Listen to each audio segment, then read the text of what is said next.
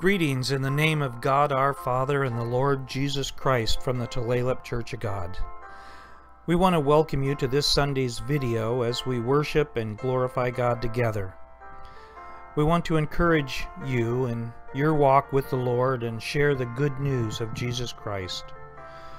So sing along with the opening video and then be blessed with the conclusion of Pastor Sarago's sermon, Do Not Fear.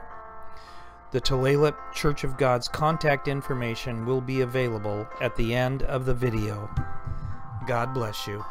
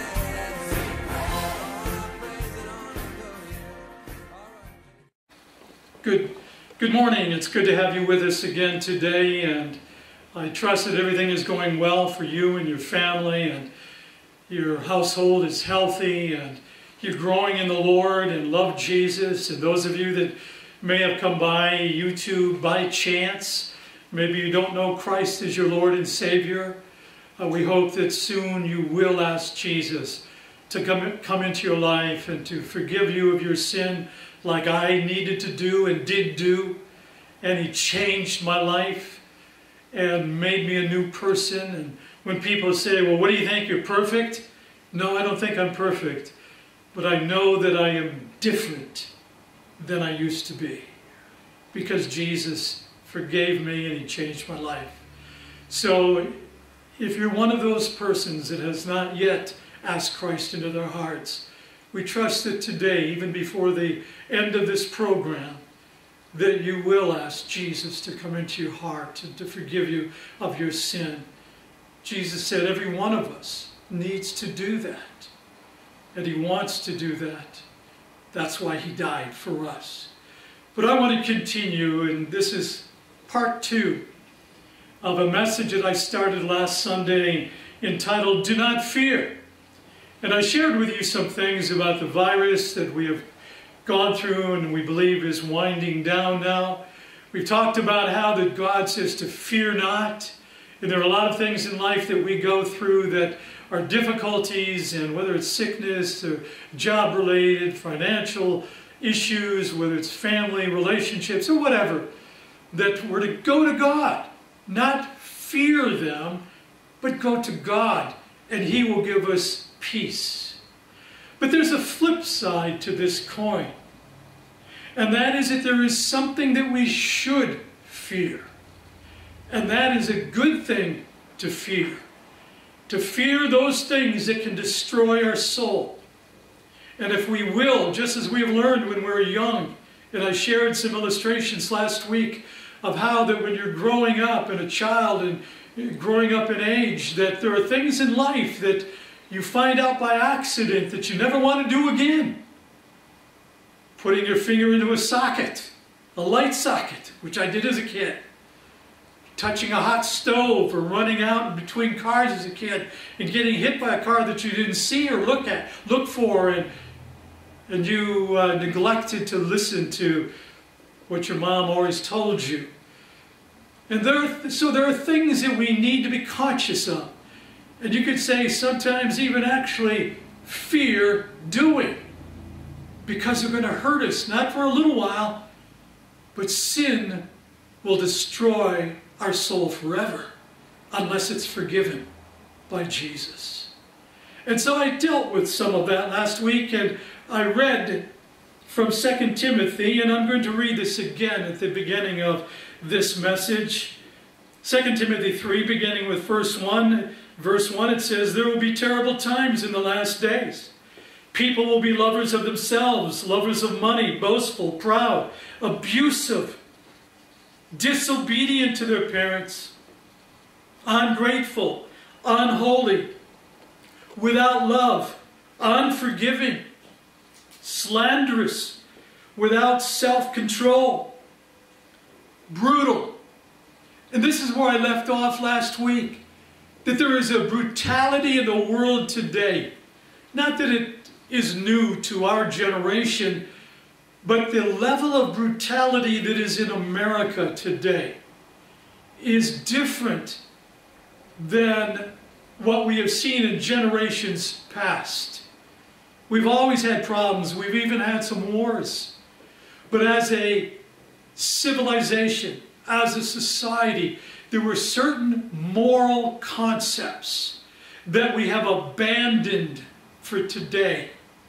And I could give you a whole list. But I just want to deal with 2 things, and I dealt with the first one last week, but let me just say that one of the first major moral changes that has taken place in the last few decades, that has changed the landscape of morality in America, is when we stopped fearing God about taking life. And the brutality of murder, the brutality of killing. And one of the ways that we have legalized the killing of people is through abortion. 60 million babies have been ripped brutally out of the womb and killed through abortion. What a tragedy. This has set the course. We have a lesser feeling and respect for life today because of this kind of thing. And so God is wanting to look, as a society, He's wanting to look at what we have created and where we are. And there are things in our life that we need not fear and just trust God to go with us through some things. But there are some things that ought to cause us great concern and great fear about where we're going. And here's a list that Paul gave. And I'm only mentioning two profound things. One is abortion. This should have never been legalized. In my opinion, and I believe the Word of God speaks, it addresses this clearly, that this shouldn't be done. And yet people are taking it so casually about choosing. The tragedy is, once they do it, many, many women live with a guilt that until Jesus removes that guilt, they live with a guilt the rest of their life. Some maybe not as great as others, but many suffer a pain that they didn't know that they were going to experience and live with because of abortion. And so there is this problem in America that is greater than the virus, and that's the culture of sin. And as we look at that, we also look, it says, then the scripture continues in 2 Timothy 3. Let me continue to read what it says in verse 3. Not lovers of the good. In other words, he adds to this list that we have just read of the way that the culture will be before Jesus comes. And he says that they won't be lovers of the good. And in verse 4 it says, treacherous. And they will be rash and conceited and lovers of pleasure rather than lovers of God. Let me stop for a moment and talk about the lovers of pleasure. There are all kinds of pleasures. And some pleasures are very accepted and good. And God wants us to enjoy certain pleasures, of whether it's smelling a rose or whether it's being with family or the pleasure of going on a vacation together. There are a lot of different kinds of good pleasures. They're not to consume our life. God should have first place in our life and doing His will, but there are good pleasures. But when pleasure goes to that which God says don't do, then we're in trouble, and we better be afraid. For when we look at this thing about sexual pleasure of all kinds today, America has more or less, not everybody again, there are a lot of people that are sticking with what God says when it comes to sexuality and the place that it has and the beauty that it has in a marriage between a man and a woman. But there is so much immorality today connected with sexual pleasure. And most of it is outside of marriage. And whether it's sexual perversion, which the God so clearly speaks about in a number of places, and got to the place where the sexual perversion was so great, the immorality was so great. You can read the story of what God had to do to Sodom and Gomorrah. And He brought fire down and destroyed Sodom and Gomorrah because the wickedness was so great. We are seeing some of that in America today, where the wickedness is so great, you just wonder, Lord, how long will you be able to keep from dealing and judging us for what is happening in this country? And so we look at this sexuality thing whether it's pedophilia, whether it's perversion, whether it's fornication, whether it's adultery or whatever, it seems like it is so consuming today in commercials, on TV, in the movies, and wherever. And all of the pornography that is out there today. All of these things, God says, these things are wrong. Don't do this. And then in verse 5 it says, oftentimes these people have a form of godliness, but they deny its power. In other words, they're trying to live a religious way, but they're denying the power of the conviction of the Holy Spirit. In other words, they haven't been convicted of the sin and repented. They just live in an outwardly religious way. but inside there's no change. And God says, have nothing to do with such people. Of course, He wants us to have contact with those people, to talk to them about Jesus. But generally speaking, what He's saying here is that we shouldn't be comfortable being and spending a lot of time with people that are living in this way that Paul speaks about to Timothy.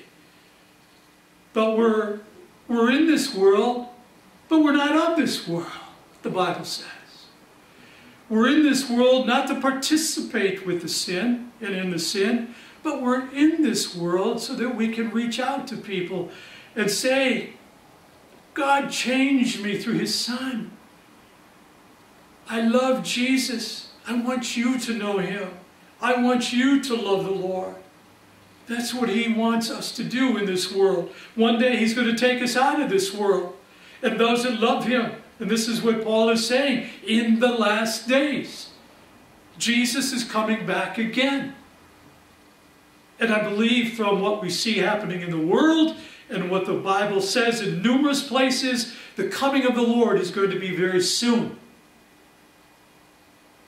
But until He comes, He's giving us an opportunity to do something about the sinful condition of our hearts and the sinful condition of our nation. America stands for some wonderful things. And there are some wonderful people in this country. And there are some things that I thank God for in America and the freedoms that we have. To be able to worship the Lord, to be able to pursue our happiness and prosperity. I thank the Lord for these wonderful gifts that God has given us in this nation of ours. But at the same time, there's an aspect of our nation that has gotten so deadly in sin. And there's a part of what is happening in this country that God wants us to repent of. God wants us to turn from it. And so there are some scriptures I want to share with you, because there are times that we need to focus on something that is greater than just the immediate concern of a virus, as important as that is, to deal with it and get rid of it. But there is something even more important, as I said, and that is that we need to get rid of our sin and our rebellion against God. And we need to stop doing the things that are breaking the heart of God. And I want you to know too that some of these things that I've just shared, we shouldn't just flippantly say, yeah, that's true, I understand. But they should so touch our hearts that our hearts are broken, that we weep over America. The prophet Jeremiah, he's called the weeping prophet. Why? Because Israel had turned to idols. Israel was burning their babies, throwing them as sacrifices. Israel had turned away from the true and living God. And Jeremiah, the great prophet, the weeping prophet, wept and wept and wept before God that His people would repent. We need to do the same. We need to pray and be brokenhearted and weep. There is still hope if we do what it says in 2 Chronicles 7:14. If we come under this canopy of truth, these words tell us that when a nation has sinned so grievously in many different categories, and again, there are those that are watching and listening to this message that you love Jesus and you're wanting to do what is right. I ask you to do what it says here in 2 Chronicles 7:14. And those that aren't living as they ought to, you do what is said here in 2 Chronicles 7:14 as well. And if we do this, God will change us and do something beautiful in our country. I am praying for revival in America. I am praying for an outpouring of the Holy Spirit in America. I'm praying that all of this sin that is going on, and some of it is extreme sin, will be repented of. And Christ will change us and forgive us and take it out of our hearts and make us new people. And so we read this in 2 Chronicles 7:14. And this is what we must do as Americans today, because we're all aware that there are a lot of things going on in this world. And very possibly this virus and this pause in our daily routine may be a way that God is trying to get our attention and say, now think about this. It may not only be because of whatever. Maybe God is doing something in our land to get us to really look at ourselves and to say there's got to be a change. And I'm concerned about the future. And what if I die? And what if this happens?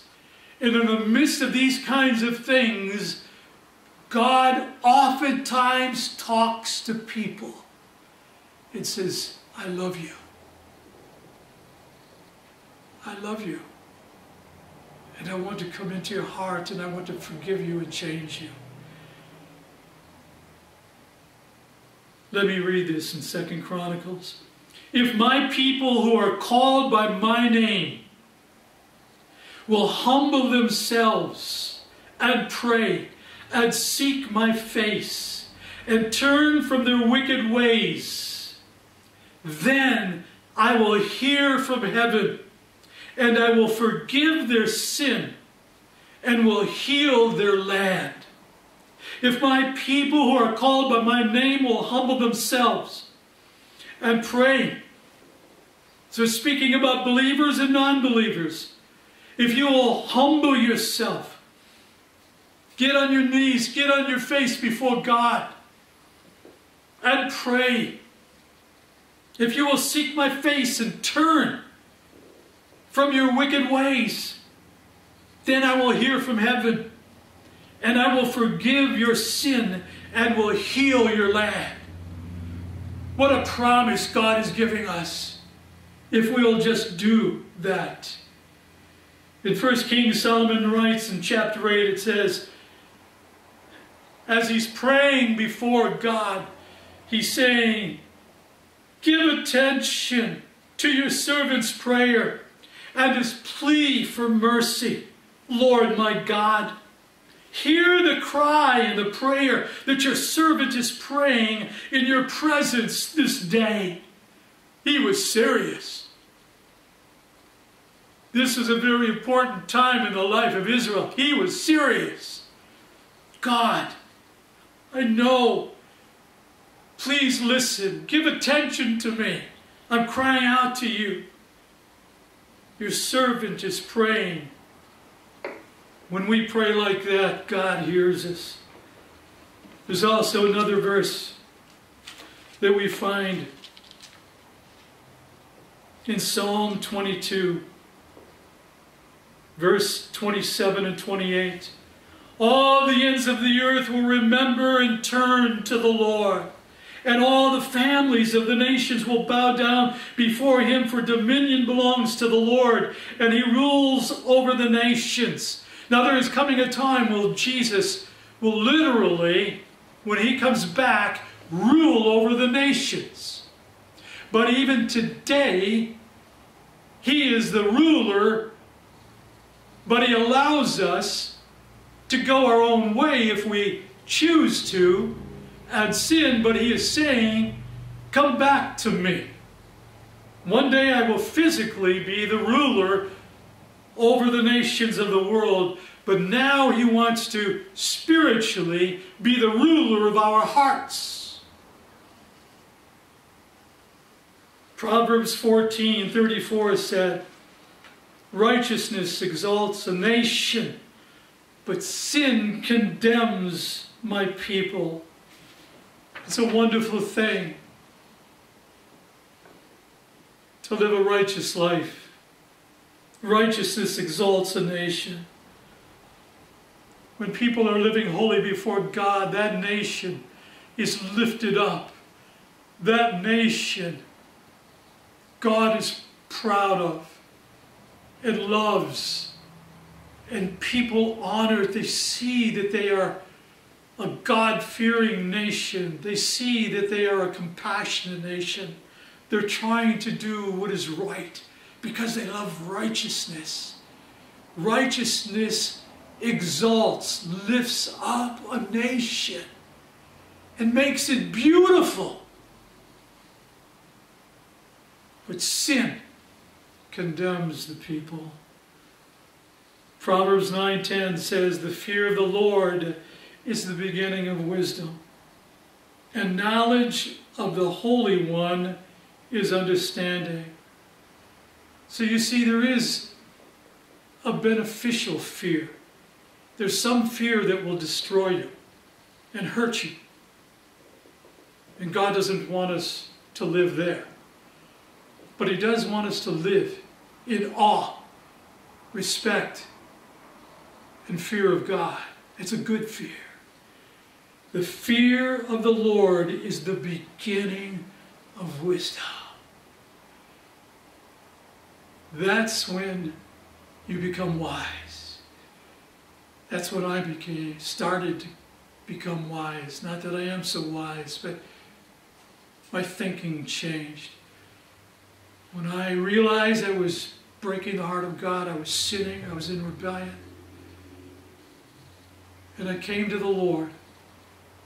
And there was an awesome, good fear before Him. Father, forgive me. I'm sorry. It was the beginning of wisdom. Because I knew, the first thing I knew was I had to repent. I had to ask Jesus to come into my life and change me. And He did. That kind of fear is good. It brings us back to our senses and a spirit of repentance. The prodigal son, the Bible says, when he was in sin, after he spent all of his inheritance, and he was living in a pig pen with the pigs and eating some of their husks and corn because he was starving. It says in the Word of God that that wayward son of that rich father came to his senses. I came to my senses years ago. All of us need to come to our senses. That we need help, and we need forgiveness, and we need Jesus, and our country needs to repent. Would you pray with me today, both for ourselves as well as for our country? You can bow your head wherever you are, and if you want to follow me or pray along with me as I pray. But in these last few moments of this service today, I want to pray. The Lord wants us to pray. My people will humble themselves and pray. Father, I ask you, Lord, that if there is anything in our hearts and lives today, if there's anything in my heart, if there's anything in anyone's heart that's watching this message, this program today, that grieves you, that is wrong, I am praying that you would forgive us. I'm praying that you would forgive me. That, Lord, that others out there watching would also say, Jesus, forgive me. And then, Lord, I know what you're going to do. You're going to wrap your arms around us, just like that prodigal son that came to his senses, and he made his way back to his father. And his father had been watching every day, looking out the door. Is my son coming home today? Is my son coming home today? Because his heart was broken that his son had left his house and left him.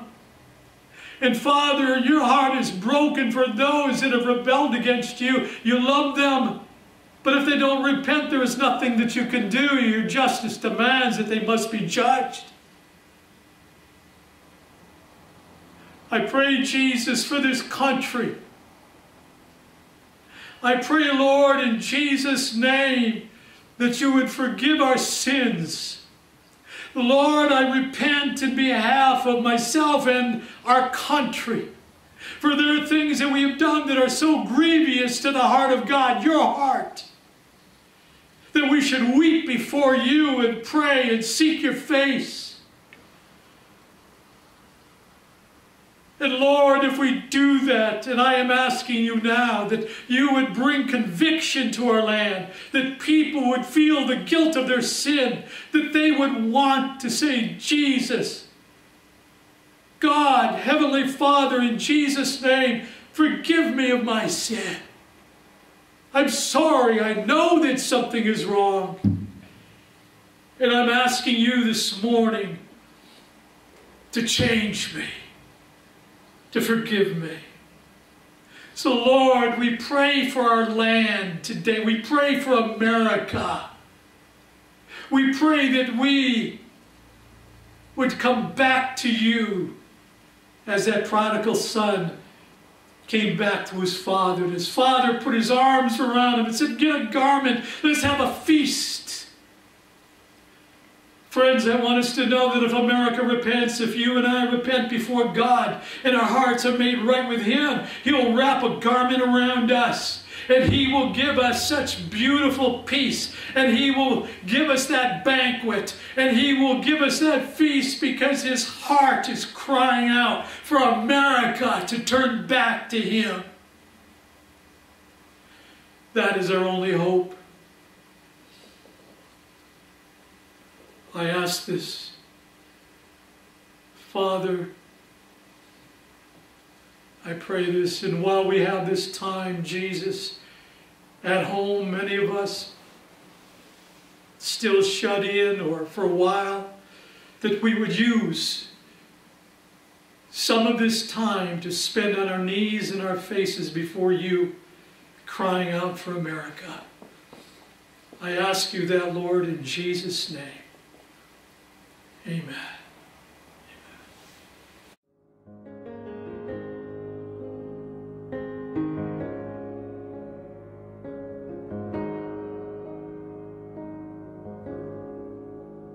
I need thee every hour, most gracious Lord.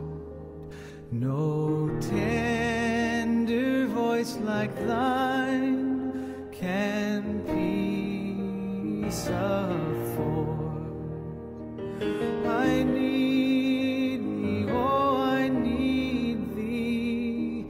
Every hour I need thee.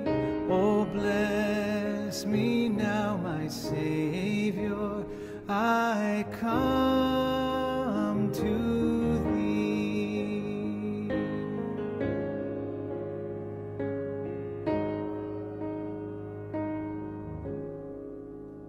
I need thee every hour. Stay thou nearby. Temptations lose their power.